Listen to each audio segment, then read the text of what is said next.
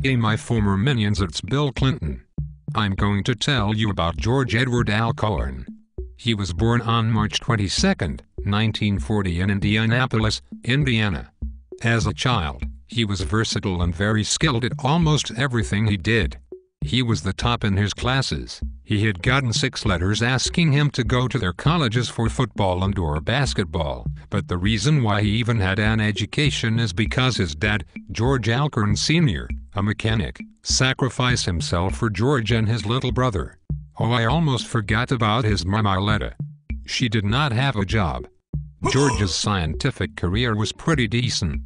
He had helped the NASA organization. I think that he became a scientist because he wanted to be successful with his brains, instead of with his athletic abilities. He was a very helpful launch trajectories and missile launch. How many awards has he won?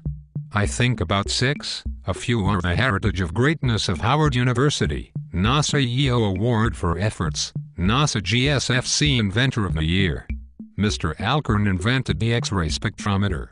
He planned it out for NASA and other space and flight programs. It was used to separate chemical part of a substance into their characteristic spectral line for identification and determined concentration. This invention made lives easier for NASA because they needed it for launch trajectories.